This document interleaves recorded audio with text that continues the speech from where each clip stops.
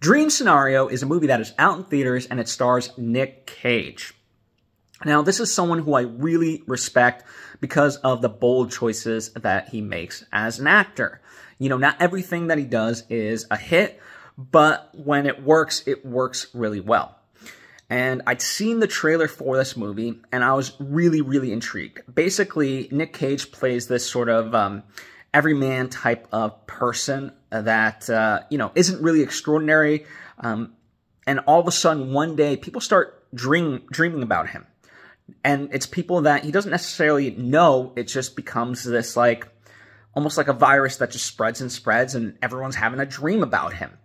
And, you know, that's kind of the premise. And, you know, what does that mean? Of course, right? That's like raised as a question. And what does that mean specifically for him as he's like essentially becoming famous, even though people don't know him?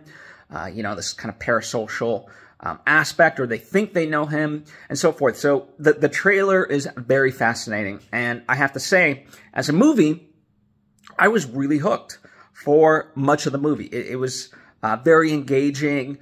It went from this kind of lighthearted fun to, you know, really tightening the bolt, so to speak. And it got kind of, you know, the harsher realities of dealing with fame and so forth. And then I would say about 3/4 into the movie, something happens and it just goes off the rails for me, which is unfortunate, you know. By the end, it just kind of lost sight of what it was trying to do. And, you know, it just almost said to itself, like, hey, I have other ideas that I want to fit in with this narrative. So let me just, you know, I haven't gotten a chance to, like, play with them yet. So let me kind of throw this stuff in here. And by the end, like, yes, it makes sense, but I think it just goes too far off the rails. And thematically, it ends where I always thought it would, or at least as far as, like, what it was trying to really address. But it does so in such a convoluted and messy way that, you know, I don't know. I left with a weird feeling, like, not satisfied by the end, you know, but I have to say everything that came before it was really so well done. And that's the biggest shame for me, is that it had such high promise and it just didn't live up to it in that final, you know, 25% of the movie, which is rather unfortunate. It does have 97% on Rotten Tomatoes, which is why I was like, oh, okay, yeah, let's definitely check this out. You know, I like the trailer. It's got these high ratings.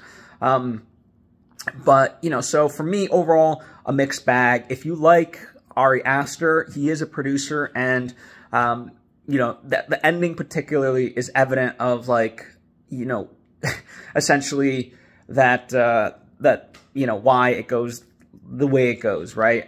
He's kind of, it's got that Ari Aster influence to it. One of the things as a positive, I will say, I really appreciate, right, you kind of see the different dream scenarios, yes, pun intended, because that's the title of the movie, of these people, you know, dreaming about Nick Cage. And what's fun is, you know how sometimes you get faked out within these types of movies of, like, what's real, what's a dream, right? And it tries to play with that. I appreciated the filmic language that you always knew, at least I did, of, like, okay, what is real and what is not. So I really appreciated that just through its visual language, it didn't have to, like, spell it out for you, but it was just so easy to grasp. So yeah, overall, mixed bag for me. You know, can't outright recommend it, but there is a lot of redeeming stuff in that, you know, certainly earlier parts, second half, and so forth, just not by the end. But if you do check it out, let me know what your thoughts on it are, as I'm very curious.